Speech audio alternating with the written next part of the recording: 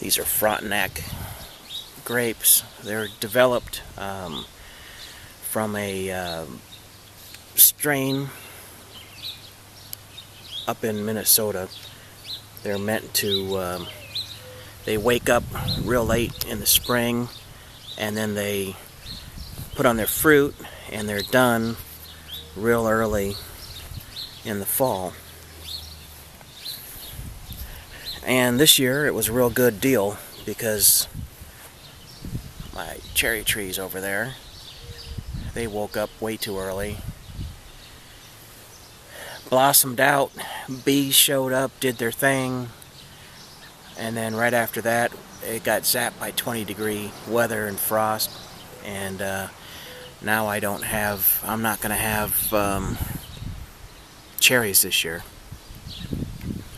They're by this time those trees should be, you should be seeing a whole bunch of red on there, but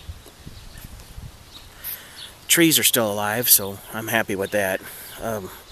These grapes, they got whacked at the same time, and I had my doubts about them. I came out and picked a whole bunch of brown, shriveled up shoots off of these, and just let them go, because you know that's the only thing that you can do. It's either going to happen or it's not, and it looks like this year it's going to happen.